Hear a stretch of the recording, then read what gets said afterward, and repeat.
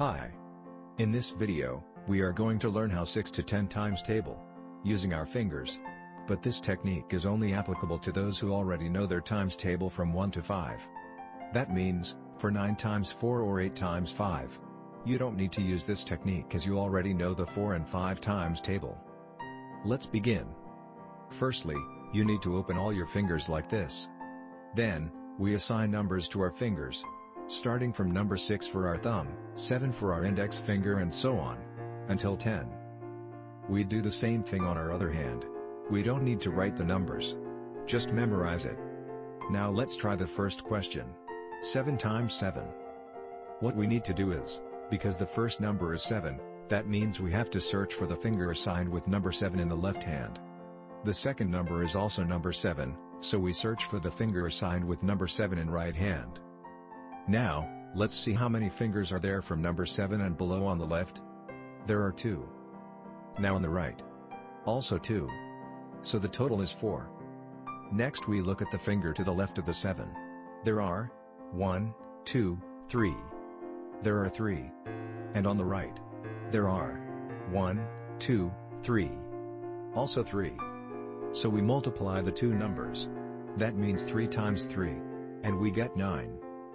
So, that's the answer. 49. Easy. Isn't it?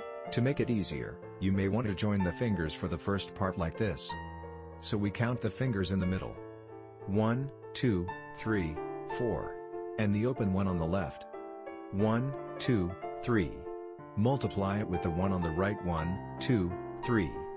So 3 times 3 is 9. And we will get the answer, 49.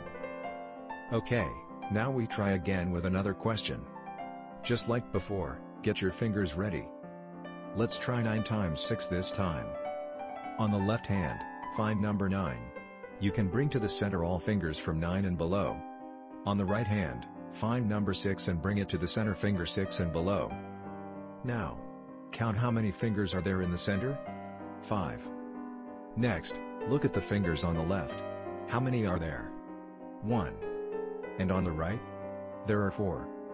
So 1 times 4 is 4. So that's the answer. 54. Okay, now let's try something a bit harder. One that involves carrying. Let's try 7 times 6. On the left hand we find finger number 7. Bring to the center all fingers 7 and below. On the right, find finger number 6, and bring to the center all fingers number 6 and below. Now let's count all the fingers in the center. There are 3. Okay, let's count the fingers on the left. There are 3. And the fingers on the right. There are 4. So 3 times 4 is 12.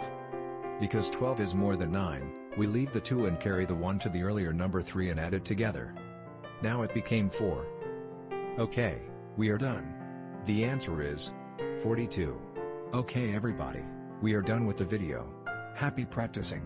Do subscribe if you like to see more videos.